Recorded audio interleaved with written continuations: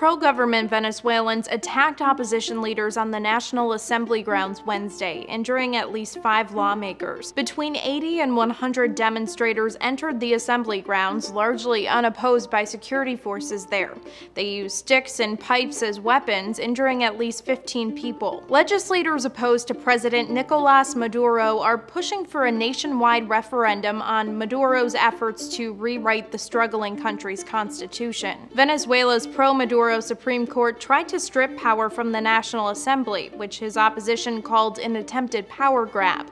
The court later walked those changes back. Discussions regarding the nationwide vote planned for July 16th will move on as planned, according to opposition lawmakers.